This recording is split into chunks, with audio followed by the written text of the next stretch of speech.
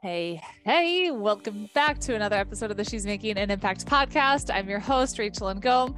Today, we're going to be diving into how to lead a remote team effectively. So I've brought on Drew Moffitt. He leads marketing at Kumospace. He's one of the company's earliest employees, helped take it from pre-funded with 100 users being used by several million around the world. So he's been in the startup space for a while. So we talk about the startup space, leading, company culture virtually, all that good stuff. So I hope you enjoy our conversation. Let's dive in. Hey, Drew, welcome to the show. Yeah, thank you very much for having me. Yeah, let's dive in. Tell us a little bit about you and what you do. I'm a marketer at Kumospace. We're building virtual office software. This basically replicates all the benefits of a physical office in a virtual space. And then before that, I was a founder and operator. So this is kind of like the seventh time that I have been around the startup, just helping found a company in some capacity or another. Yeah. So how did you start in that world? What did that look like? Yeah. So I was probably a little bit naive, like we all are at a young age. I went to college in 2007. I graduated in 2011. So the kind of starting year was a whole different world than the ending year. I naively kind of just believed that I would end up in finance. And, that seemed kind of like the natural path in the mid 2000s. Obviously, the 2008 financial crisis came about, and that pretty quickly became not the reality. I'd also gone to a small liberal arts college. I had enjoyed my time in college. Goldman Sachs was not coming knocking on doing on-campus recruiting, much less looking for me in 2011. So I ended up going into residential real estate, doing very high-end sales, typically kind of in the price point of about $20 million. That was not me. I was just on a team with a woman who was doing that, supporting her. And I did that for a little over a year, maybe a year and a half. And I decided, it taught me some interesting, good skills, but I wanted to be more challenged. And I ended up finagling my way into some classes at Columbia Business School. And then that led me to start a company called Forever Not. And fast forward 10 years later, I'm still in the startup ecosystem. Yeah. So tell us what you're doing now and what that looks like. Yeah, so I joined Kumospace. The product is, I think, about 45 days older than my tenure at the company. So I have been here for a lot of the journey, one of the earliest employees. When I joined the company, was really just kind of self-funded by the two founders. And pretty shortly after that, there was a seed round and then ultimately a Series A. And my time here has just been kind of two main things. One, figuring out kind of what the little bit of lightning in the bottle that we felt we had back in the late summer of 2020, what that is, how to market that to people, who that ICP is, and then really just focusing on getting that word out there. And obviously the last 2-3 years have been kind of a very shifting period of time. So our use of the product has really changed the way that people use it. Initially, it was just a better version of Zoom for group interactions. So this call one-on-one, really great for kind of having a Zoom or Zoom type product. But if we're trying to have a virtual happy hour, Zoom is not particularly good. One person speaks and everyone kind of listens and most of those people disengage. And that's where Kumospace really excelled. And that's where people started using it heavily in 2021. And we really refer to that as the virtual events use case. So everything from a conference or, as I mentioned, a happy hour, we had weddings, et cetera, kind of happening in our product.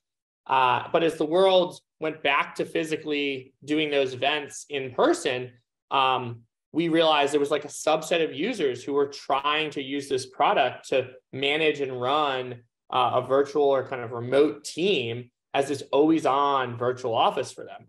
And just Zoom, you can record and one person can screen share and your chat isn't persistent. That's good for these kind of quick interactions.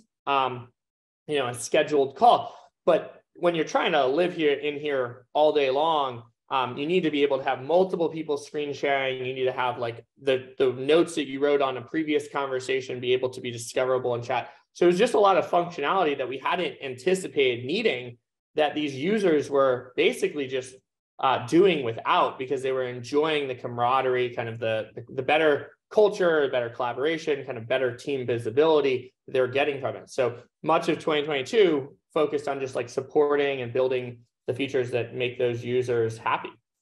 Cool. So you've worked on different continents leading teams. Can you share like what are some of the top do's and don'ts when it comes to managing a team virtually?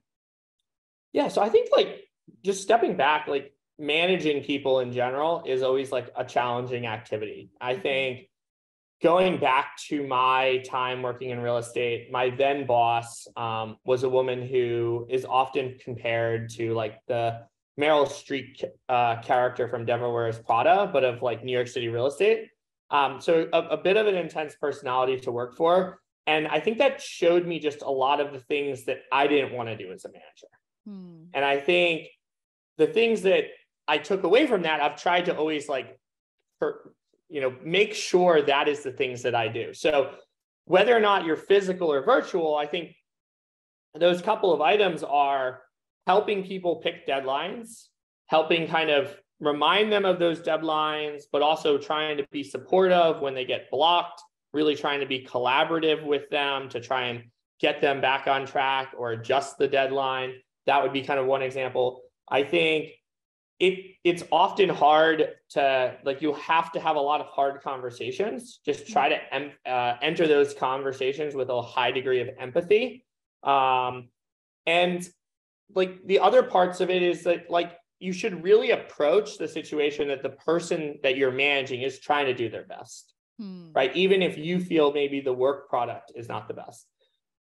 When you are doing that in a virtual environment, it becomes just a lot harder, especially if you're doing those kind of communications in a tool like Slack or Teams. The way you send a message, because it is text-based, lacks like my tone, my physical body language, and it's really easy to start getting those, the way that the person's receiving that in an unpleasant way. Like the joke right now is that like the younger generation doesn't like the thumbs up emoji and thinks that it can be like passively aggressive, and it's like, maybe we shouldn't be relying on managing virtual teams by like text-based, chat. What would you suggest instead? I mean, obviously I'm going to, say, give Kumospace a try. But the things that I like about it is that I just have a sense of like what's happening in the world around me that like I would in a physical office. So, perfect example today is I was trying to remember and ensure that I remembered I had to have a difficult conversation with a vendor. And I went to one of my team members who was on the call last week, and I just, in Kumospace, I could just move my avatar over to where she was because I could see she was available, and I could quickly just kind of start talking with her and talking through kind of that conversation and just being like, please kind of confirm that I remembered these things correctly. So the collaborative nature you really need to have, and that's why a lot of people are saying, oh, well, we have to go back to the physical office, is because like if I was in a physical office, that would have been the equivalent of stopping by her desk. Right. So you just need that ability to do that. And it's a lot harder when, remote work is highly productive when you're in like kind of an async environment. When you're doing something like writing a memo and sending it to someone and having them review it and sending that, hey, here, can you add comments or let me know your thoughts? But like actually doing that in more like a paired programming kind of reviewing way, like you need that to start happening in a synchronous way, like how we're having this conversation. Got it. What are some ways you found to build effective team culture virtually? So I think the big thing that people just really need to accept is that like you cannot build team culture with this like random, even monthly Zoom happy hour, right? Like we've all tried this. We've all walked away from this feeling like unhappy and like fatigued. So for us, what we've realized is, and we use our product, every day, is that the thing that builds team culture, especially in a remote environment, is the ability to have those like brief water cooler moments, those abilities to have that interactions. So even though we don't have a physical office, we do have 3 offsites once a quarter, roughly, that are done physically, just to like get people together and kind of like add the body to the rest of the head. Right. And the other thing is that like we encourage those collaborative instances, like just talking to this coworker. Those conversations typically don't just start like a Slack message, like, hey, what did I say last week at this meeting? It's typically like, how's your morning? What's your coffee? Like, what type of coffee do you like? Those little micro interactions is really what starts building camaraderie and like relationships between people. And inside our product, like you're able to edit your space and make it start reflecting who you are. So if you're like very much into music, like one of our software engineers, his entire office is set up like a DJ space.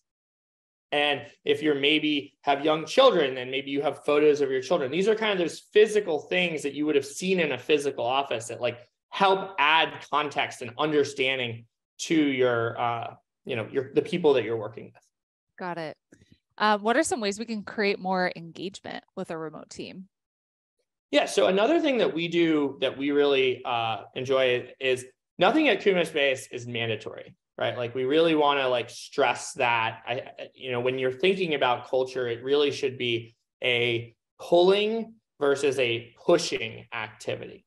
And so every week we have on Thursdays, there's an hour block of time on everyone's calendar. It's kind of optional to show up, or we'll all just like eat lunch.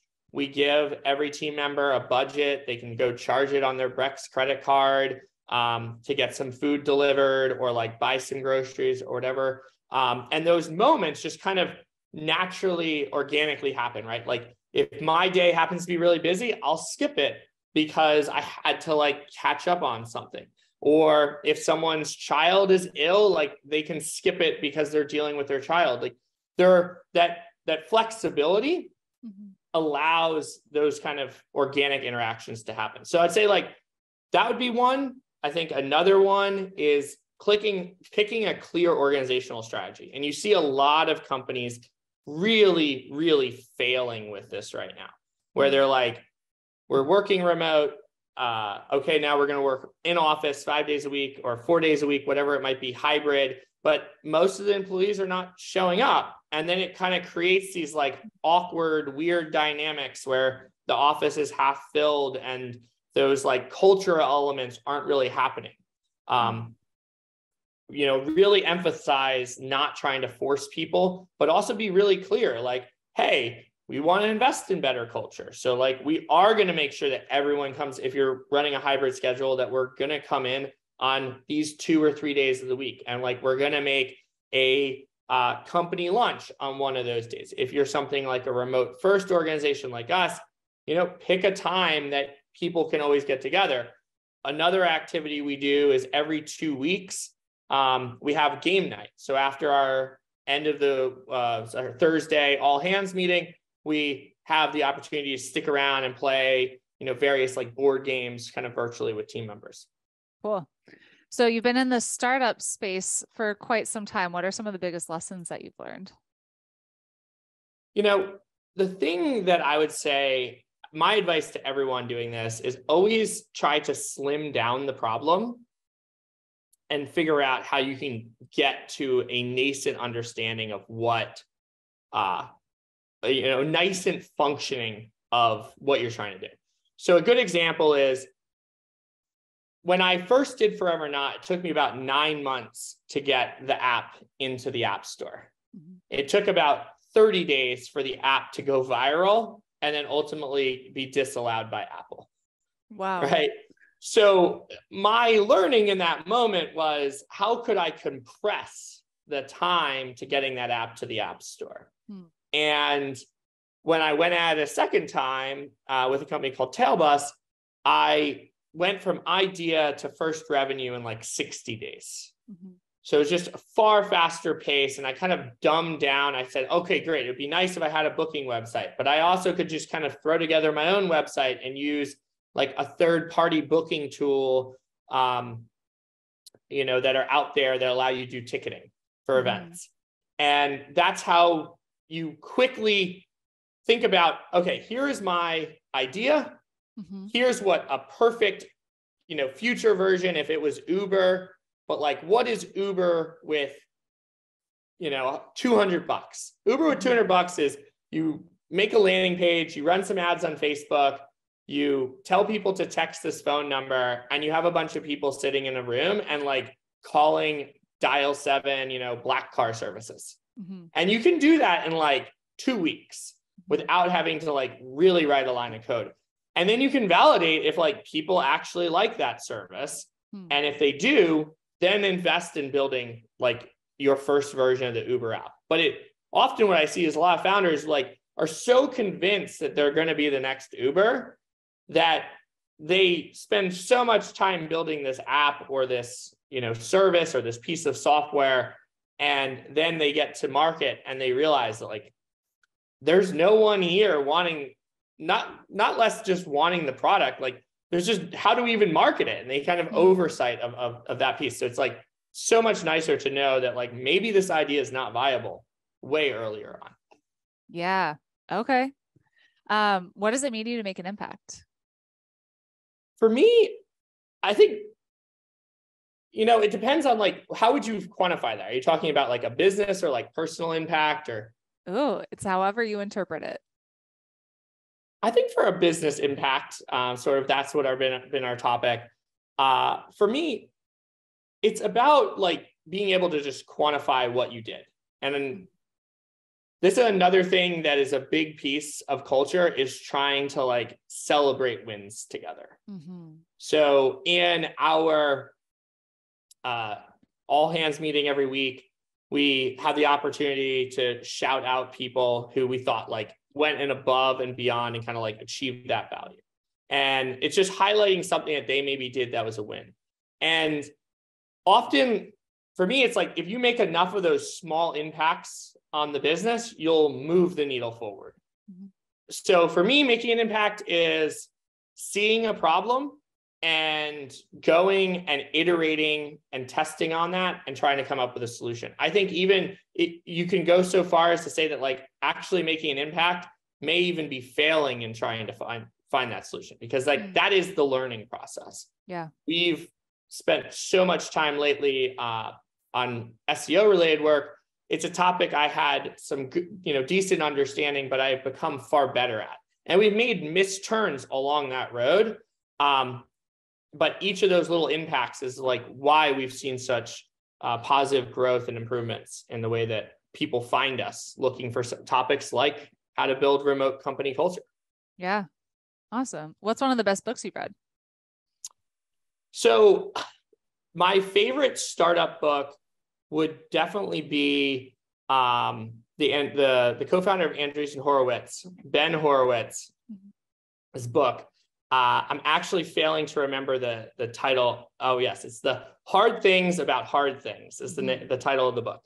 And it is a story of him and his startup. And to summarize it pretty easily, he just always had the wrong timing with his then startup before founding Andreessen Horowitz.